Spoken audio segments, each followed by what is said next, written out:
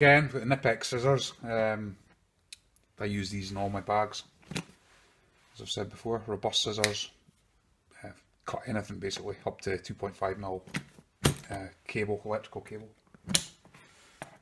Take them off. Carabiner clips, basically for holding keys, stuff like that. This is the Bosch digital tape measure. I'll do a little video on this in action, but these are great. Basically switch it on, press once to activate the laser, press again, gives you the distance. I've just done the distance from there to the ceiling, it's 1.315 meters. That's it, quick as that. Really good.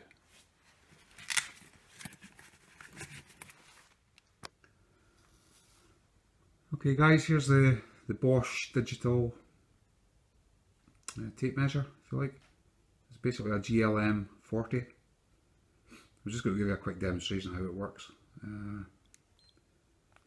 Switch it on, simple as that. Press the red arrow, which activates the laser. I don't know if you can see that yellow fluke box up on that rack up there. I'm basically firing the laser at that. I'm going to rest it against this 4x2. And I'm going to press the button again. I don't know if you can see that, but it gives us a measurement there of 3.269 meters. As quick as that. Do it again. Press the button, activates the laser again. Again, look at the fluke box. Press it again. 3.290. You can see the measurement up above that, which is the first measurement. So this tool's good for taking multi-measurements. You know, if you're measuring a room for laminate flooring or painting or wallpapering, anything, tiling, it stores all the previous measurements. Good bit of kit. Thanks. Okay, side of the bag. Fluke voltage tester. I carry this in my electrical bag, obviously, and this bag. Good, basically, just for indicating if there is any voltage there. It's not foolproof, but it's good. Stanley Fat Max auto lock tape. Got an 8 meter version on this bag. It's metric only. My preferred tape. Pica pencil. Again, I'll do a separate review on that. Standard carpenter's pencil. Side of the bag, we've got the Hansen stud finder. This is great. Again, I'll do another review on this. Cheap bit of kit, but it's really good. Small carabiner just for keys or whatever. This pocket, we've got a set of tile drills. Marksman deep hole marker. Basically the type that you put in the hole, push, fires a shot of gas and chalk that marks deep holes. I'll do a review on that as well.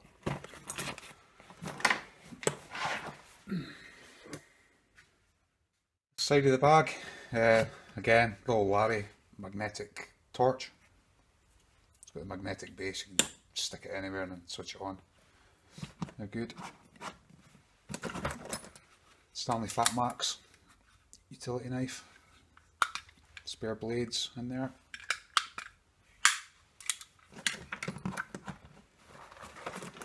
Tape loop, just electrical tape, BTFE, amalgamating tape. Small parts bag. Basically I've got this full of Wago connectors, electrical connectors. There's a lot of different types here, but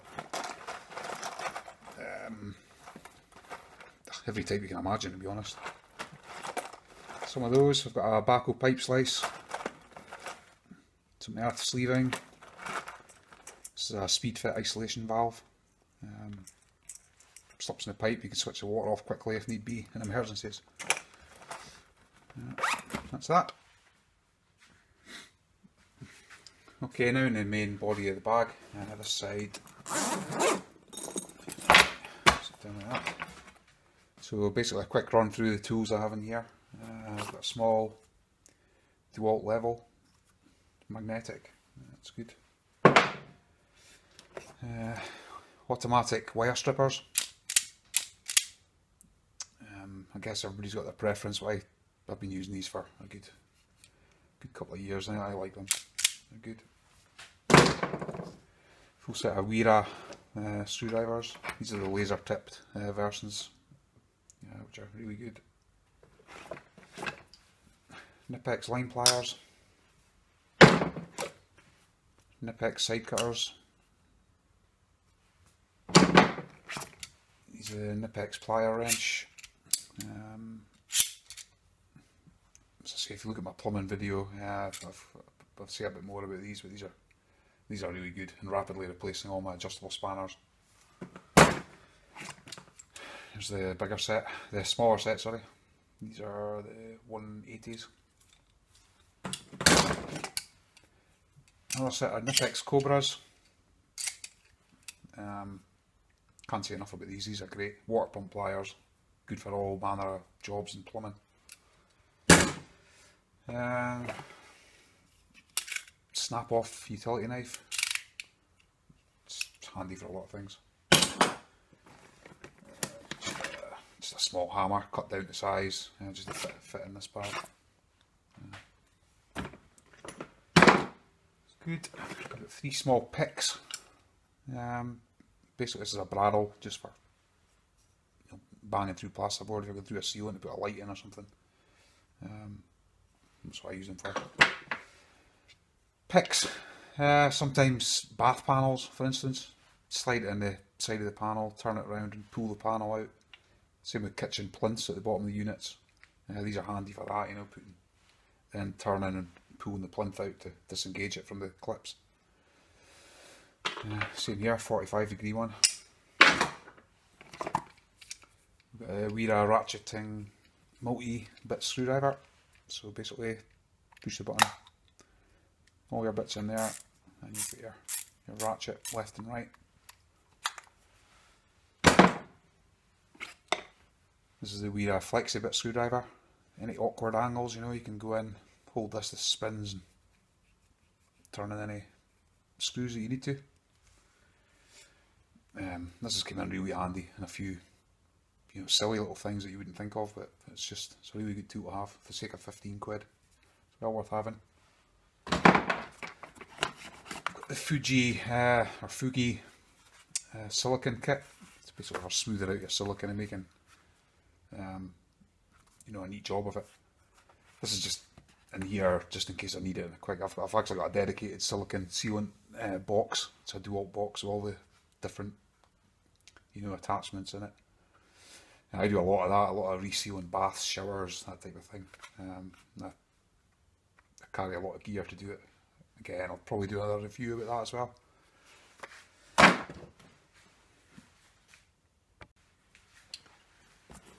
We've got the set of Wera Allen keys. Just a small set. The reason I've got these, the smaller set, is because the Tech XL, it's a large bag. Honestly, when you start filling it up, it tends to get really heavy. So I've tried to cut down on a lot of things I've got in here and the size of things to cut down on the weight a little bit. So that's the reason I've got on. But these are great. A couple of insulated screwdrivers, flatheads, tiny one there, small, size 0. Spare batteries, AAAs, AA's. Another silicon razor blade tool, for scraping silicon off around showers or paint off windows, just anything. These are really handy to have. A smaller version here.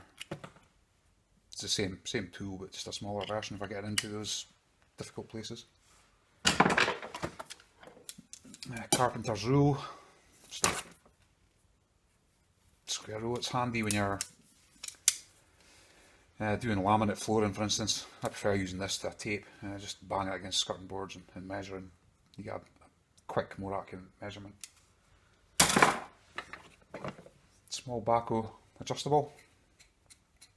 Can't do without these. As I said in the last video, I love these, but I'm sure they'll be replaced with a Knipex once I get used to using them. But good all the same. Just a bit of copper pipe, you never know. Selection of other screwdrivers, Posy bits, Phillips, you know the score.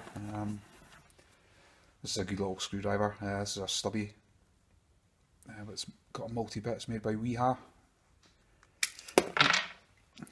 Pull the handle off. Here's all the bits here. Select the bit you want. Just a nice positive feel of that. Put the handle back on. There you go. Away you go. It's well worth buying one of these if you can. If you can justify the £10 or £12 that it cost, but it's good. Another deep hole mark. Well, this is just a normal marker from Marksman, the Grip It Marksman. As I say, stick it in the hole, press it, and you get the puff of chalk. I'll actually show you it in the bag here. So that's it. Push. I don't know if you can see that in the camera, but see the little mark there. This actually works from a distance of about 50 or 60 millimeters, I think. So anything that deep, 4x2, anything like that, it works perfect.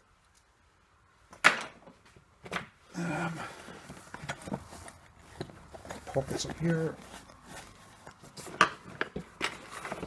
That's it really. Okay, so the other side of the bag. That's just one side we looked at. This is the next side. Yeah, so the impact that I carry in this bag is the 12 volt Milwaukee. It's all DeWalt tools that I use. This is the only Milwaukee tool that I own. I don't particularly like it, to be honest, but it's nice and compact. Fits in there nice, you know. So it's the reason I've got it. I might grow to like Milwaukee in the future, but it's always been DeWalt that I've used. I use the Weira wrap adapter in there. These are good. Just pull that out, remove the bit, push the bit in, push that back, and that's going nowhere. These are really good. That's that. Spare 12 volt battery for the Milwaukee. Small selection of drill bits that I carry with me. Again, I've obviously got the full set of drills in the van, you know, a big thing we don't want to hump that about with me, so take the small ones with us. These are just standard shank drills, wood, masonry, and metal drills. And I've also got a set of impact drills, so basically instead of having to take the drill with me, I can fit these in my impact driver and use them. Just small drills, you know, for putting plugs in plasterboard and stuff. But no, they're good. Yeah, these are made by Bosch and they're multi-material drills, so pretty much drill through anything. Yeah, wood, plasterboard, ceramic, masonry, you know, so these are really good to have. I carry a little box full of 6mm plugs and 8mm plugs. These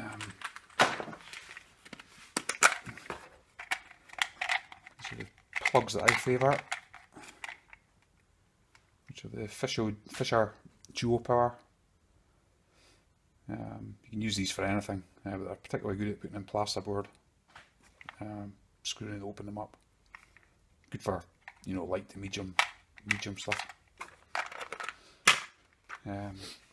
Yeah, I've obviously got a full box of different fixings, but that stays in the van. I'm not going to take that out with me, so it's handy to have these two little things that deal with most things.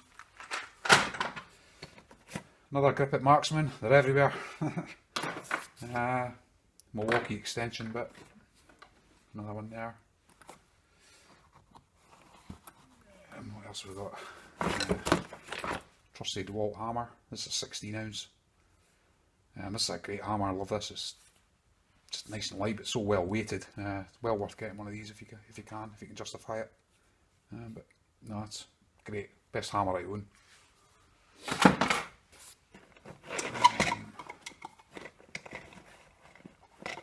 I have a set of tile bits, basically for ceramic tile, glass. Basically used for usually bathroom fixings I do, whether it be toilet roll holders or shower screens, things like that. We need to drill through tile to get a good fixing. That's what I use. Small hacksaw. any plumbing sort of quick jobs that we need to do, just use the hacksaw as opposed to using the other specialist kit. Small Stanley pry bar, you know, getting skirting boards off, door trims, things like that. This is handy, pulling nails, just handy little thing.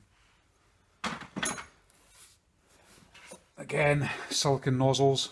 I carry these in every bag, whether it's silicone, caulk. You know, when you use the tube, you don't, you know, if you don't have a cap for the end, you don't put a nail in it or a screw, it hardens up, you know, then it's pretty much useless. What I do is just take the old nozzle off, put a new nozzle on, and normally it's only solidified down to about there, so all this is good and the tube's good, so put a new one of these on solves the problem. It's a Trend digital angle finder, good for tiling or laminate flooring or anywhere we need to find angle actually. Bosch stud finder, the jury's still out on this. I tend to only grab this when I'm unsure about an area when I'm going to drill. Because I normally use my Hansen stud finder to find studs, but if I'm drilling a wall where I think there may be pipes or electrical cables, I will use this. To be honest, sometimes it works, sometimes it doesn't. If anybody's got a reliable one of these that they can recommend, tell me in the comments. I'd be interested. Steel rule, just a little 6-inch steel rule. Chisel, you never know when you need a chisel to beat the crap out of things when you need to. Another extension bit for my impact. What we've got up here, we have emery cloth, spare blades for the knives. These are screw extractors, so if you get screws that are rounded off in a door hinge for instance, put these in and extract the screw. I've got the Wera, this is the Wera Tool Check Plus. It's basically a mini socket set, a mini nut driver. Again, this warrants a review on its own, but you can see what it is.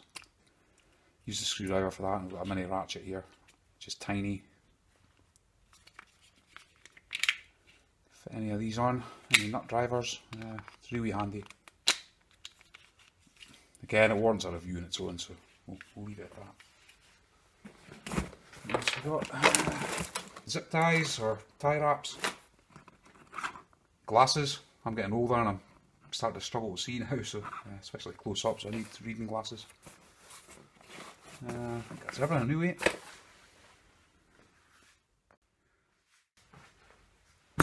Okay, so basically that's what I carry in my bag. Well, this bag.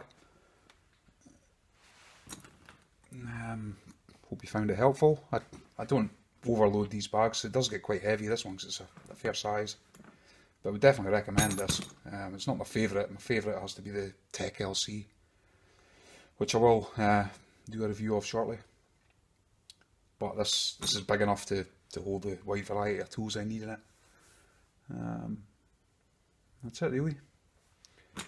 Any comments, please put them in down below. Subscribe, like the video.